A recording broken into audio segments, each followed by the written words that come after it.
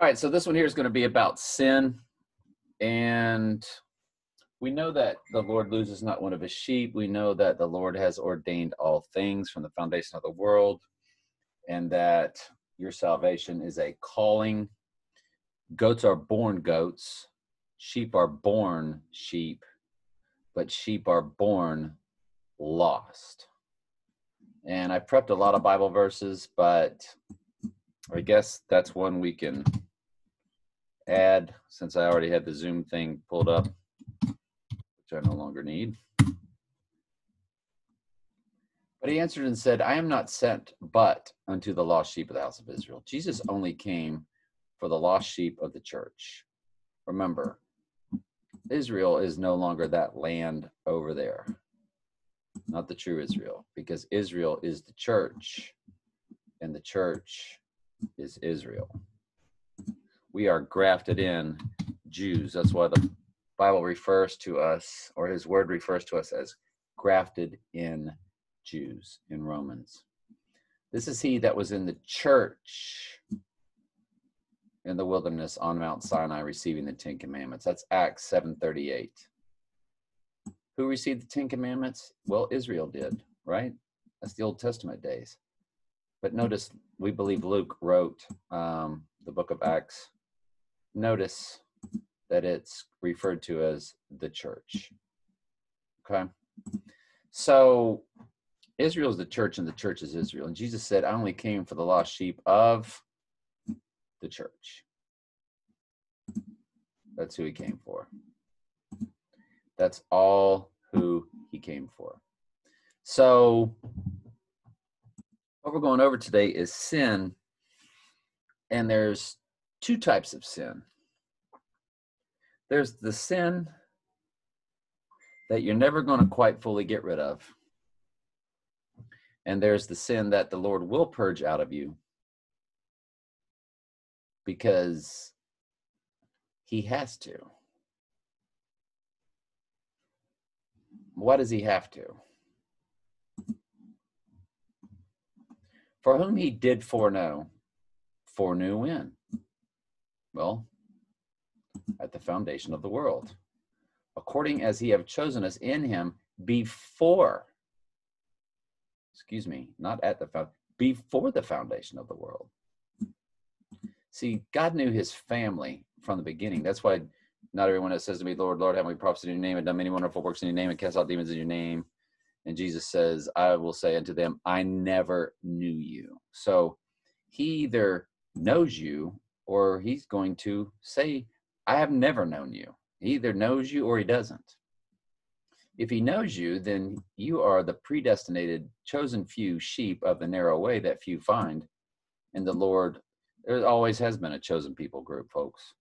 In the Old Testament, that was known as Israel, the bloodline, nation state. Now it is known as the grafted in Israel. And there are some true Jews, but they don't take part in any of that political Zionism that's going on over there. In the land where Jesus roamed, they got a pyramid with an all-seeing eye on top of their Supreme Court over there. Tel Aviv is as liberal as San Francisco. Revelation 11:8 says it's spiritually Sodom and Egypt. I just explained how it is Sodom and Egypt already. And of course it is. That's what it was put there for, where the Antichrist will declare himself to be God. It is the great city of Babylon now. So, you know, God's promises to Abraham, oh, we're supposed to look out for, no, you're supposed to look out for the church, the true Israel, because God's promises to Abraham have been fulfilled. Read Galatians 3:16 and Galatians 3:29. So, according as he have chosen us in him before the foundation of the world, that we should be holy and without blame before him in love, having predestinated us unto the adoption of children by Jesus Christ to himself, according to the good pleasure of his will. In Isaiah 46:10, declaring the end from the beginning, declaring revelation from Genesis, from ancient times to the things that are not yet done, saying, my counsel shall stand, I will do my pleasure. God has already declared all things, who his sheep are, who his goats are. Again, before the foundation of the world, you're already declared. That's why Paul said, what was it Paul said? When I was cut from my mother's womb and called by his grace. I can never remember where. Here's a summary from Bible, King James Version. But when it pleased God, who separated me from my mother's womb, and called me by his grace, to reveal his Son in me, that I might preach him among the heathen, immediately I conferred not with flesh and blood. And they glorified God in me. But when it pleased God, who separated me from my mother's womb and called me. So he's saying, when he was born, he was already under grace. Now, Paul, what? Went on to kill Christians. Until when? Until he received the calling. Jesus called him, Saul, why do you persecute me? Saul, why dost thou persecute me so? Or something like that. So until you get the calling, the Lord's going to call you from all of your deadly sins, we will call them. And whatever the 7 deadly sins are, that's not biblical at all. Like if I were to say, what are the 7 deadly sins? According to Britannica, Thomas Aquinas, they are vainglory, or pride, greed, or covetousness, lust, or inordinate or illicit sexual desire, envy, gluttony, which is usually understood to include drunkenness, wrath, or anger, and sloth. Okay. Watch this. 7 deadly sins, Bible verse. There is none. What are the 7 deadly sins? Bible info.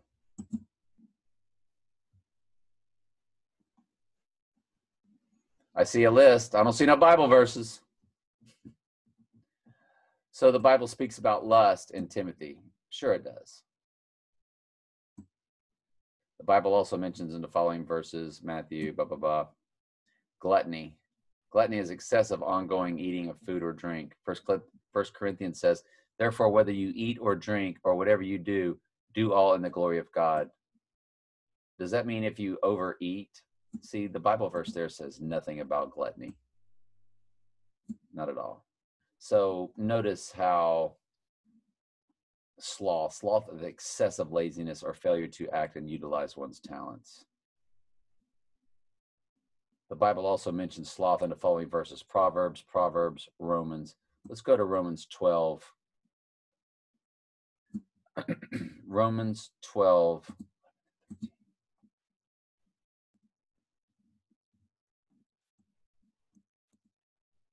Let's see if we get this word sloth in there.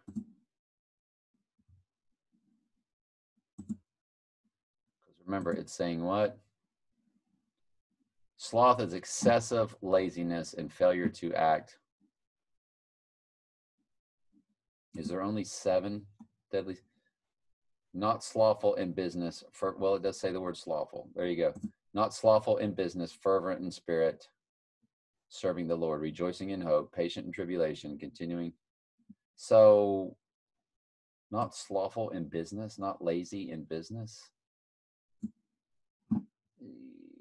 You see where they've taken Bible verses and turned them into something they called 7 deadly sins.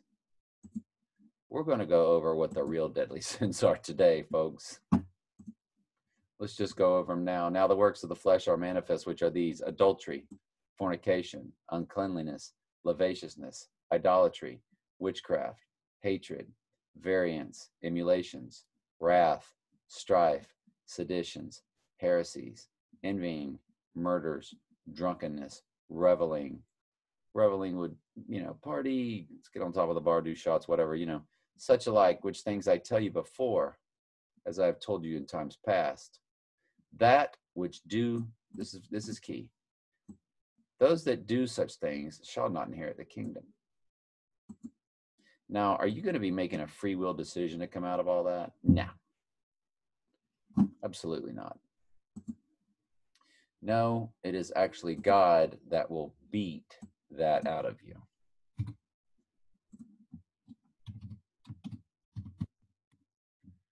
God will beat the real deadly sins out of you. For whom the Lord loveth, he will lock you down, and he will beat every son whom he receiveth. For whom the Lord loveth. Well, I thought he loved the whole world. Nope. John 3:16, falsely translated. For God so loved. Cosmos was actually what it was in the Greek. And the first definition of cosmos is harmonious arrangement. Well, what is that? Choosing his sheep at the foundation of the world. We just went over that. Erasmus, a Catholic who believed in free will, believed the Bible spoke about free will, used the fifth definition on down, the inhabitants of the earth. And of course, we find out that is not what he meant. Jesus said, I only came for the lost sheep of the house of Israel. And Jesus loses not one of his sheep. So is the whole world saved? Because John 6:39 clearly tells you he loses not one. This is the Father's will which have sent me, that which he have given me. When, folks? Given when? At the foundation of the world. Given me, I should lose nothing but raise it up on the last day. So it being what? The church. And you go down to verse 44.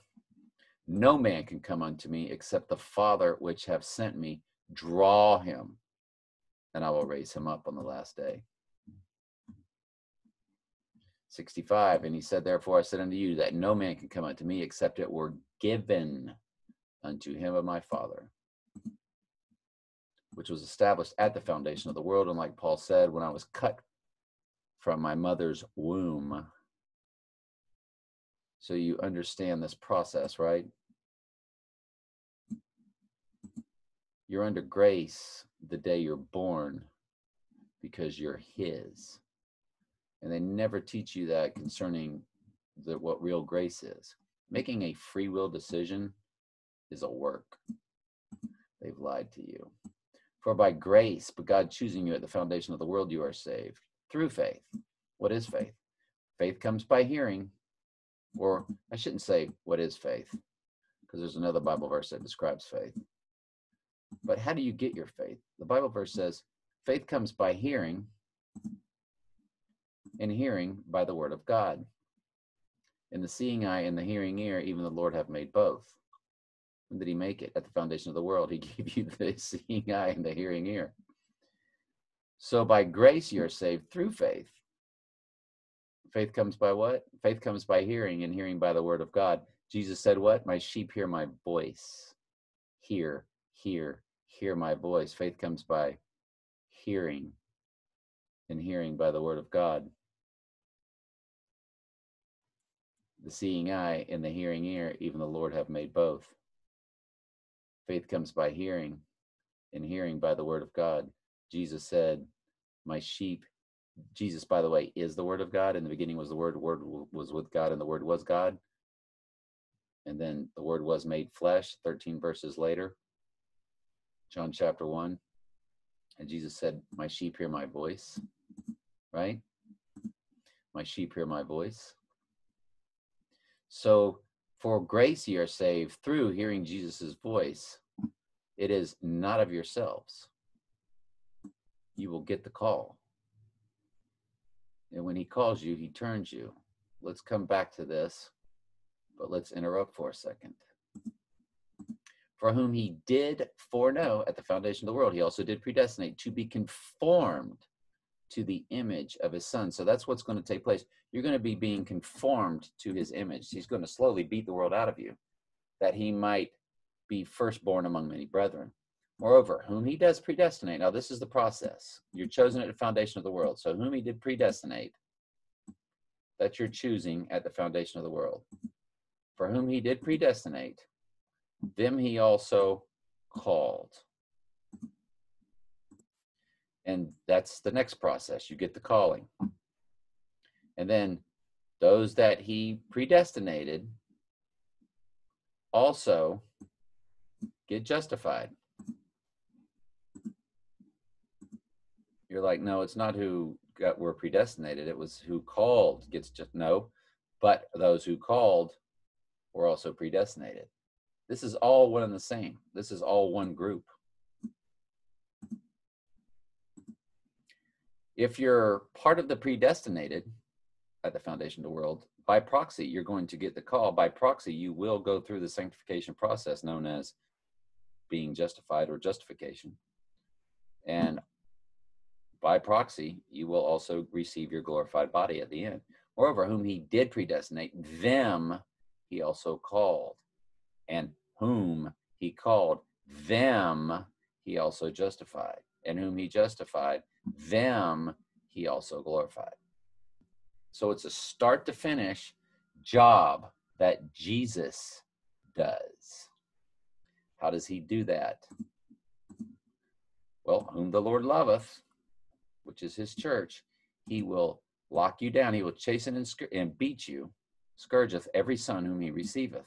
If you endure this chastening, God is dealing with you as a son, for whom, for what son would the Father not truly lock down and correct? But if you be without this chastisement, where all of God's sheep are partakers, then ye are bastards and not sons. It just says all, but of course, the Bible is cryptically written. It is sheep talking to sheep. That isn't talking about the whole world, or else the whole world is saved. And we clearly know that it's a narrow way and few be that find it. So,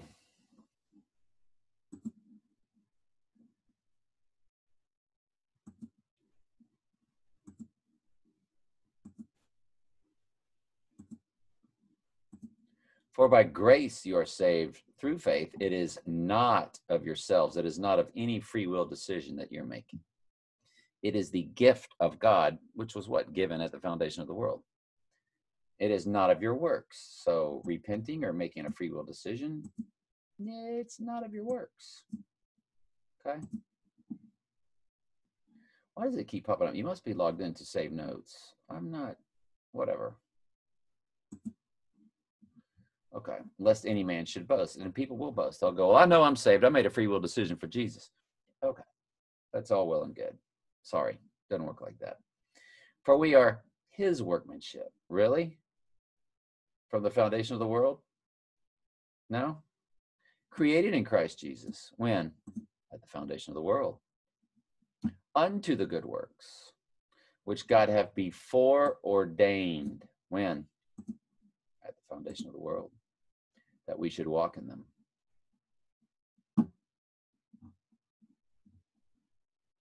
And if you forgot the foundation of the world Bible verse, according as he have chosen us in him before the foundation of the world, that we should be holy and without blame before him in love, having predestinated us. Remember, those that are predestinated are called, and those that are called are justified, and those that are justified are glorified. Having, in other words, giving us the process to receive our glorified bodies, because we were adopted of children by Jesus Christ to himself, according to the good pleasure of his will. All taking place at the foundation of the world. There is no free will decision. The Bible actually tells you it is not a free will. In Romans 9, 11 through 24, Paul is actually explaining the fairness of this. Because it doesn't sound fair, does it?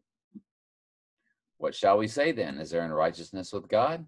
Because it doesn't sound fair, does it? Sure doesn't. But actually, Paul explains that it is. So it is not of him that willeth, nor him that runneth, but God that showeth mercy. It is not of your free will. In the New Living, they actually explain it in very, very, very specific terms. So it is God who decides to show mercy. We can neither choose it nor work for it. You can't choose it, folks. You can't willeth it. For children not yet born, neither having done any good or evil. So it's before they're born, before they've done anything bad. It's all about the purpose of God according to election that might stand, not of works, but of him that calleth. Election. When you look up the word elect or election,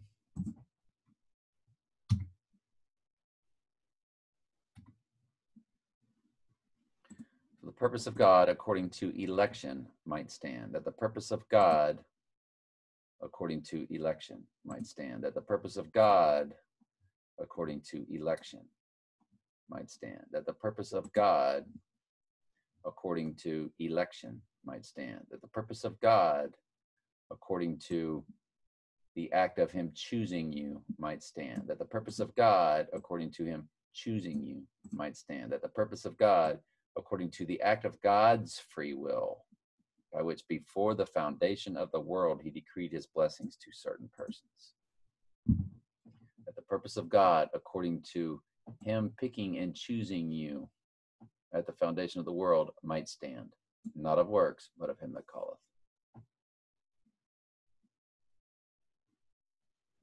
Starting to get the picture? What about the word elect itself?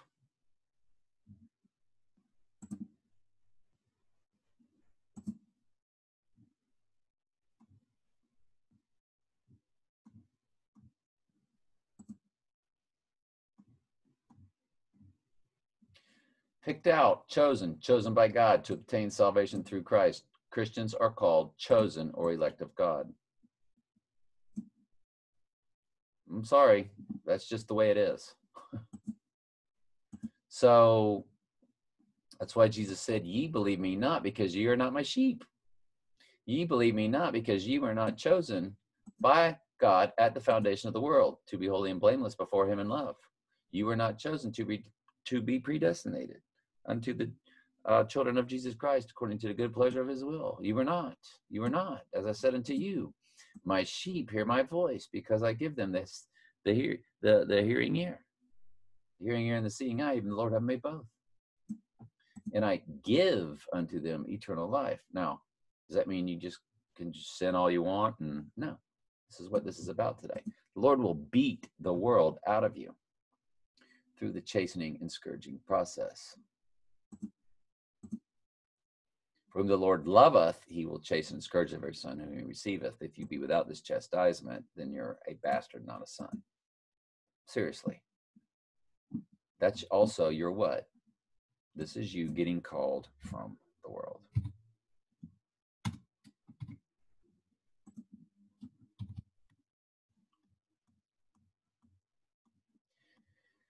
Ye have not chosen me, but I have chosen you and ordained you. We just got through reading that in the grace passage. For we are his workmanship, created in Christ Jesus unto the good works, which God hath before ordained that we walk in them. Ordained when? At the foundation of the world. If the world hate you, know that it hated me before it hated you. If you were of the world would love its own. But because you are not of the world, I have chosen you, chosen you, chosen you, chosen you out of the world. He has chosen you out of the world. Therefore, the world hateth you. Does God love the whole world? Absolutely not. John 3:16 is a false translation. I teach that nonstop. Go to my playlist, no free will, John 3:16, falsely written and taught. The word Jesus. It'll give you 4. John 3:16, false doctrine explained. Free will is a lie. Tricky Bible verses explained. Free will equals Catholicism. Erasmus is who see, Textus Receptus, the received text. Erasmus, see that word right there? Erasmus. He's the one that wrote it. He was Catholic.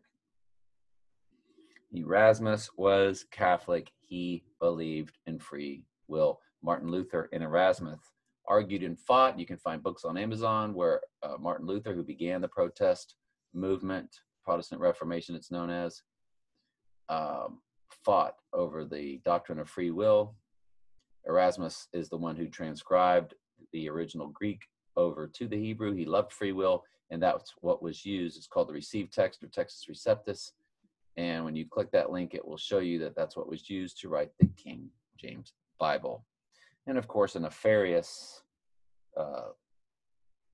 secret society member named Sir Francis Bacon had the final write-off on the King James Bible. Now, the Lord ordained every bit of that. Why? Because the Lord wanted the Bible to be cryptically written, because Jesus cryptically spoke. He spoke in parables. And the apostle said, why dost thou speak it to them in parables? And he said, for them it is not meant to know the kingdoms, the mystery of the kingdoms, but for you it is. Plain and simple. Who's meant to know the truth? The sheep. That's it. Jesus said, I only came for the lost sheep of the house of Israel. That's it. So who gets pulled out of this? The sheep do. They'll get the call.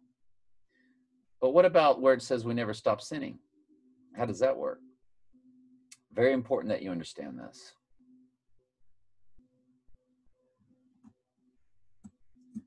And we'll look at it in two different translations.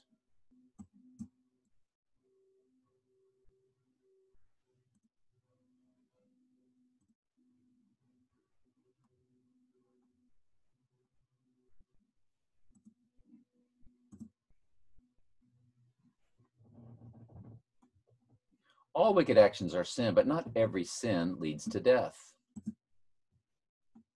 All unrighteousness is sin, but there is a sin not unto death. So here it said sin singular, over here in the weaker, more watered down translation, but sometimes a little more exact, just like I showed you where it said not every so then is not of him that willeth nor him that runneth, but God that showeth mercy. It gets more exact when it in the New Living, where it says you can neither choose it nor work for it.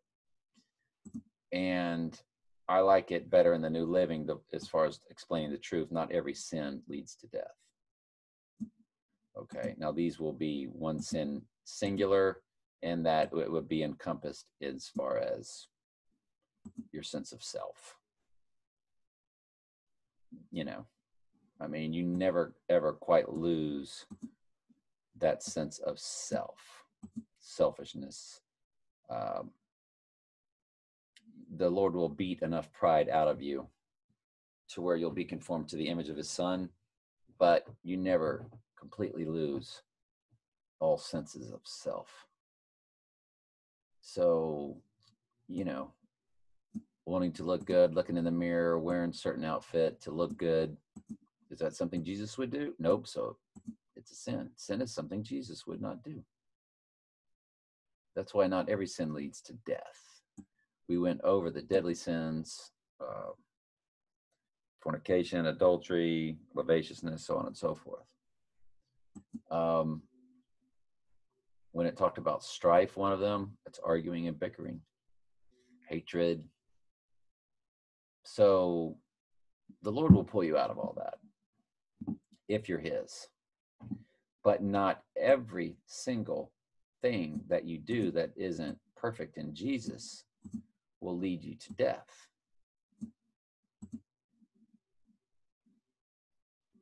You will repent. You will be called out of the deadly sins. Yes, of course you will. But not every sin leads to death. Idolatry, witchcraft, hatred, the strife, that's the fighting, the bickering. Stop it. Those people that are addicted to Donald Trump and QAnon and all that, they can't stop. They can't stop. They hate the Democrat. They don't realize that the Democrats are being set up to look like the evil, bad. Right now, they're exposing all this evil from the liberal communism, satanic world, and they're leading you to the false light. That's all Trump is the false light. When you go to and you look at Trump on this coin, and I need to rename this so I can find it easier.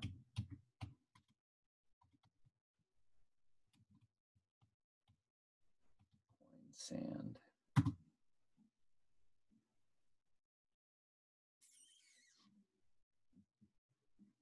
Oh, I got it up there. Coin sand, coin Sanhedrin.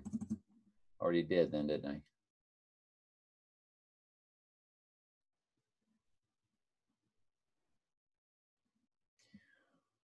War of the sons of light against the sons of darkness. That's why the black and white checkered flooring is one of the Illuminati's symbolism, because it's the light and the dark. And they create a synthesis for Satan. Trump is the false light. He is seen as the good guy right now by many or most, that, you know, all those that love him. Of course, Trump is also on the temple coin, which is where the Antichrist declares himself to be God, standing in the holy place, the abomination that causes desolation. So, wrath, strife, seditions, heresies, envying, murders, drunkenness, reveling. Just ask those Trump QAnon followers, are they coming out of fornication? Are they still having unmarried sex? I know Trump folks that are. And they claim John 3:16 saves them, and they're covered by grace. They don't even understand that grace is God choosing them at the foundation of the world. They just go by the false churches, period. It's the way it is. So I'm not sure what I'm going to name this. What was it that why did I pull this up? For which cause we faint not, but through the outward man perish. Yes, there's the inner man and the outer man. And the outer man is your flesh, and the inner man is Christ in you. So the inner man cannot sin, and the outer man never stops sinning. Ephesians 3:16, that we would grant you, according to the riches of his glory, be strengthened with the might of the spirit of the inner man, which is Christ in us. Let me, there's one more in Romans. Let me find it so I don't make this long.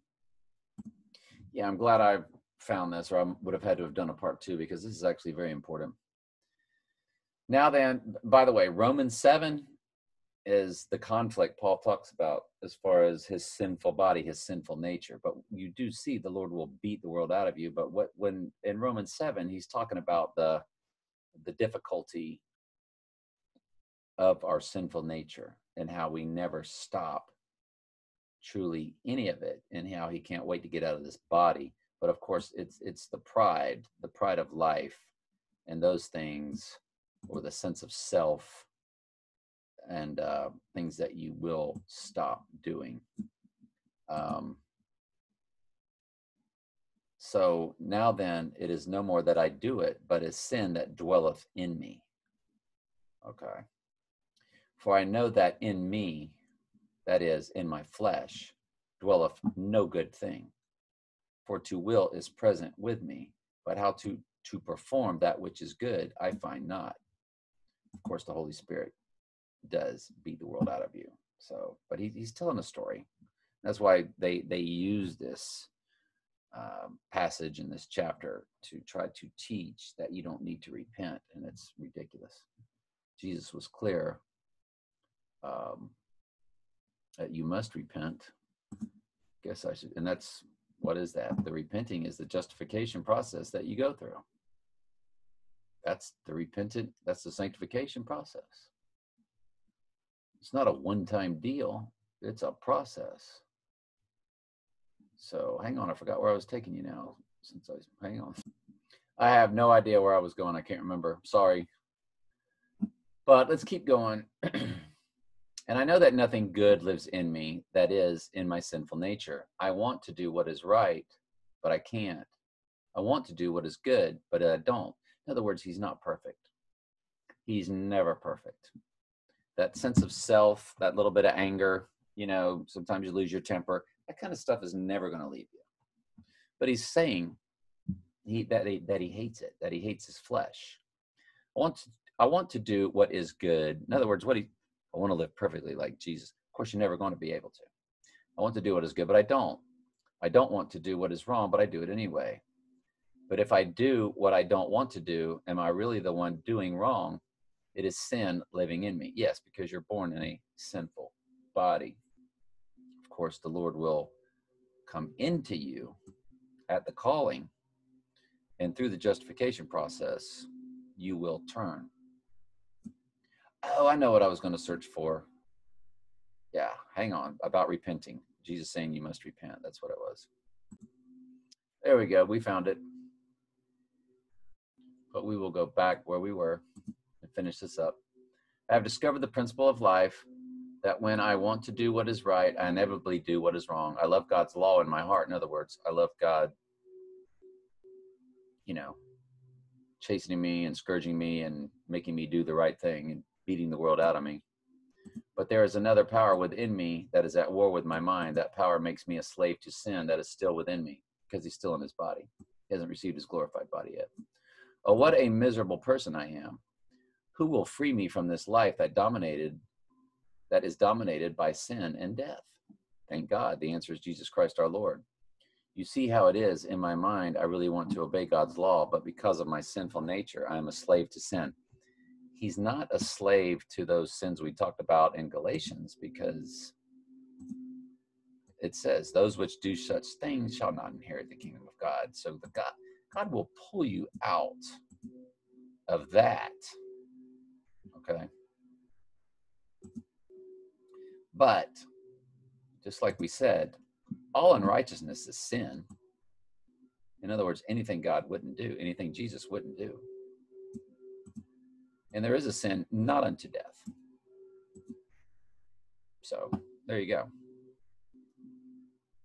There are sins that don't lead to death. There are that do. Because when you don't inherit the kingdom, you receive death. There is no in between. And people try to sell you on that. Well, the kingdom is different than salvation. No. Wrong. They sure have twisted up the Bible in utter perfection. And of course, this passage did say in the King James, it did say outer man or inner man. So, for I delight in the law of God after the inward man, which is Christ in you. Okay. Acts 20:21, testifying both to Jews and Greeks, repentance towards God and faith towards Jesus Christ. If you look up the word repent,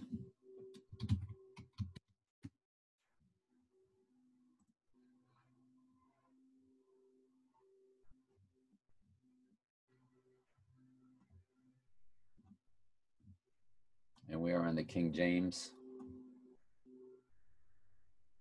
results 1 through 25, suggested result. You go through Genesis. We're in Jeremiah. This will take us through Matthew.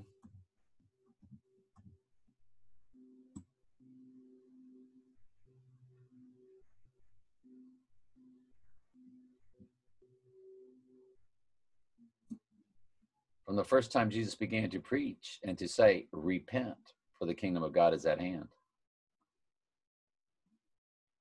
For I am not come to call the righteous, but sinners to repentance. So yes, of course you have to repent. People that tell you don't have to repent. I mean, I lost a relationship over that. But how does it go? How does that go? The word of God. The word of God covered. These pictures should match. The word of God divide us under. How does that first go? Hold on, I'll key it in. The word of God. Thank you. Because I've searched it so many times. I'm on an empty stomach. For the word of God is quick and powerful and sharper than any two-edged sword, piercing, even dividing asunder soul and spirit. So the word of God's going to divide you. And, sadly, she went one way and I went the other. Not sadly for me, but that person's a QAnon follower, a Trump lover. Donald Trump is their profile picture as they stand posing next to Donald Trump, cardboard cutout. And that person thought that all you had to do was say, I believe, and you're good to go. Dividing asunder soul and spirit, and the joints of the marrow, and the discerner of the thoughts and the intents of the heart. And so And Jesus said, I came not to unite, but to divide. What is that for a verse? I'll butcher this one again, too. Jesus said, I come not to unite, but to divide. According to Quora, I tell you, no, but rather division. His followers may have assumed that Jesus had come to restore the kingdom of peace. However, Jesus is saying that it's not yet time for that.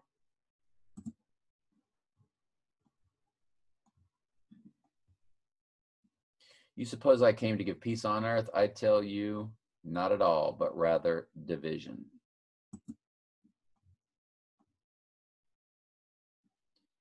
Think I not come to send peace on earth? I came not to send peace, but a sword. And the word of God divide us asunder, soul and spirit. The word of God is the sword that divides. So I hope that makes sense.